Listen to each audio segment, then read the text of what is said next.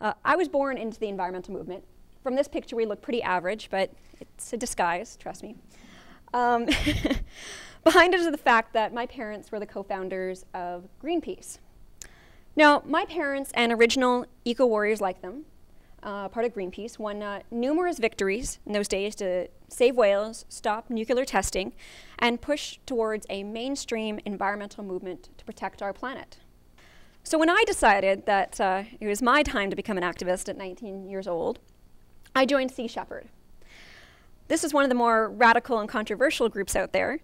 I wanted to kind of one-up my parents, I guess. But that's me with the Captain Paul Watson. He's the man that is running away from Interpol and is hiding from world governments right now. So I like to call him Uncle Paul. But the reality is we are entering a new normal of a climate destabilization. So let's be clear. Environmental activism isn't about saving the world for future generations anymore. It's not about some good deed we can pat ourselves in the back. We're being green heroes.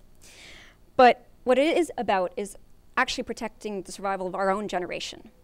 That may sound really drastic, but the reality is we're going to be living through the ecological tipping point, not any other generations.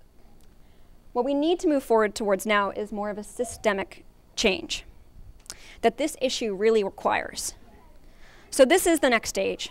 If our generation is to have any meaningful impact on our world and our future, it is towards more systemic change. What is next? Where are we going, and where are we now even? It is time to evolve activism again, but with our own generation. We are the largest generation to have ever existed. With 3.5 billion people and the Earth's population is under the age of 30 or younger. The UN calls this, us, the new global power reshaping the world. And if we choose to, we can reshape the world for the better, not necessarily the worse.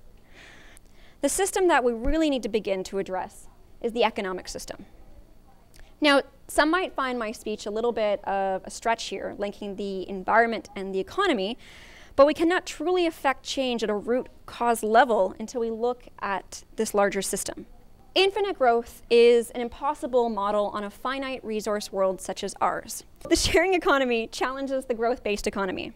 Instead of growth of individual consumption and industry, the community shares consumption and shares resources and services, thereby reducing the demand of goods and services and lowering our overall impact.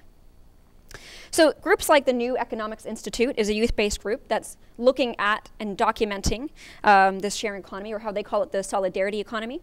And also Shareable is an incredible blog that is documenting the projects happening all around the world.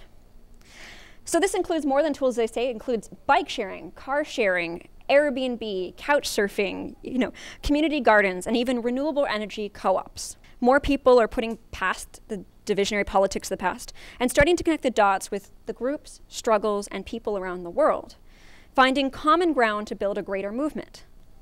One group that is doing this in very practical terms is 350.org.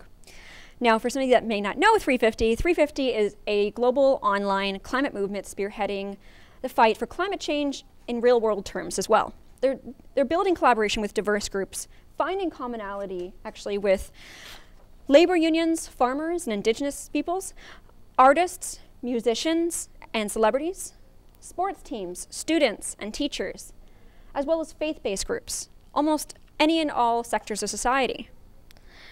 They draw this unity by finding this common ground, this common goal, a target for them of reducing emissions. And there's many other ways in which people can affect change. It's not just using drones or doing labeling campaigns, but it's, as I say, using our diverse talents and abilities, even our own careers. So there's individuals using architecture to build sustainable cities and buildings. Others very passionate about science are also using it to create solutions for renewable energy, such as biogas and this anaerobic digester. Our world is not hopeless. Our future is not hopeless, and we are not hopeless. If we choose to be our own change makers now, we can rewrite the story of our times to being one where we reclaimed our world.